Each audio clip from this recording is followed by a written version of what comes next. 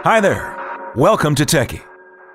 The purpose of this instructional video is to show you just how quick and easy it is to set up your doorstop zombie hands. Carefully remove your doorstop zombie hands from the box and discard the packaging. Secure the doorstop zombie hands to the bottom of your door utilizing the elastic strips located on both sides of the item.